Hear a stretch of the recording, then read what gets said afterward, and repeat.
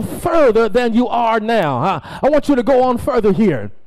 We begin with breaking news right now. You are watching the moment a North St. Louis County pastor learned about an active shooter threat to the church building.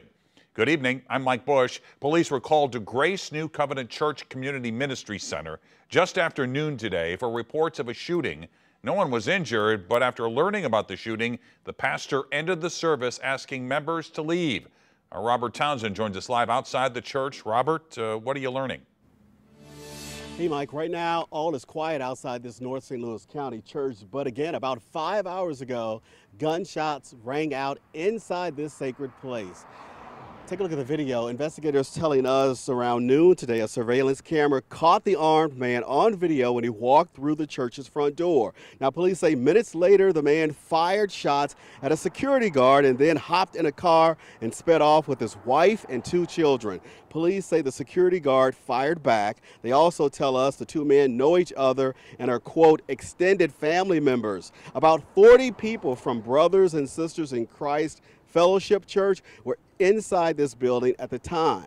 Now, for the past year and a half, that congregation has rented the building from Grace New Covenant Church Community. Thankfully, the good news, nobody was hurt. When the gunshots rang out, a startled Pastor Ernest Howard knew he had to do everything to keep his family and members safe.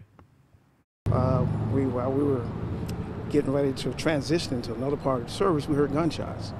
And all I could do was remember my training for active shooters, because our church has been trained for that, to make sure everybody shut the doors off, get down in the back, and then we tried to rectify the situation. During the incident itself, there were 4 gunshots fired, 2 from the suspect and 2 from the victim. Apparently, when the suspect was running away, he fired a shot, and the victim, who works security for the church service, actually returned fire. But nobody was hit that we know of. The suspects were last seen heading eastbound on Chambers Road. And right now, police are still looking for that gunman. They're asking anyone with any information about the church shooting to call the Bellefontaine Neighbors Police Department. Live in North St. Louis County, Robert Townsend, 5 on your side.